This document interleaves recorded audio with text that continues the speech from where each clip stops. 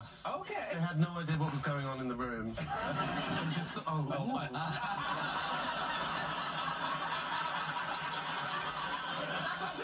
into that after a couple of sherries. I know National Trust members.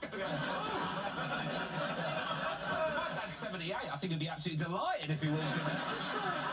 And I noticed that in the time that you've been away, you've been writing with other people. I have. I've written songs for other people. Most of them have been tragic failures. Okay. Is that what you don't? You don't credit yourself as Lewis Capaldi? I don't put my name on them just in case they're absolute duds.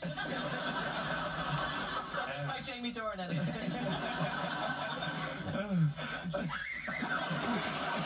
Yes, I use pseudonyms. Oh, yeah. Pseudonyms, which means fake name.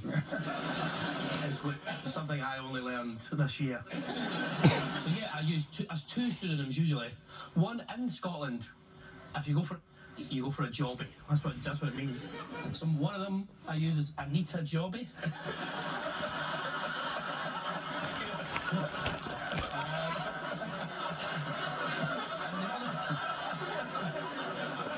And the other one is Suka Fat One. I think I meant to keep them secret. Yeah, I keep secret. But I think when you look at me, you think, suck a fat one. Wait, these are actual credits on songs now? Yeah, there's one by Kygo and Dean Lewis that came out. That one actually did well, so...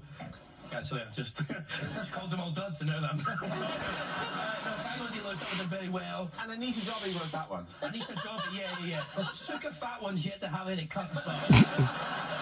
I'm really holding out hope. So any budding artists out there that want to suck a fat one, give me a call. I don't know how you get ahead in this business. What's the story, Lewis? Now, have you worked